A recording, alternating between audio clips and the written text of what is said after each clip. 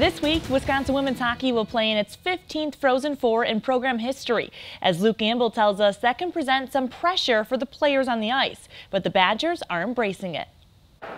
Well, behind me, there are 7 national championship banners here in LaBahn Arena. This week, a chance for the Badgers women's hockey program to add magic number 8 as they head to New Hampshire for the Frozen Four. This team saying that pressure is a welcome sight because they know their abilities and they know what this team is capable of. Yeah, I mean, I look, pressure's good. I mean, if there's pressure out there and you're part of it, that means you're in a pretty good space and you have an opportunity. And so I look at it as, you know, when your opportunities come, are you prepared for those? And as I told the team on Monday, they are. Maybe a little pressure just knowing, okay, we've been here before, we've done it.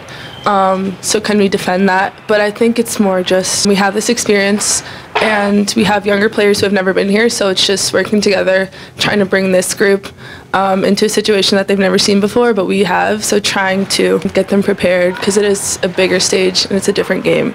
So I think just using our knowledge and our confidence is more than the pressure. Well, today, the final practice right here at LaBahn Arena. Tomorrow, they hit the skies for New Hampshire.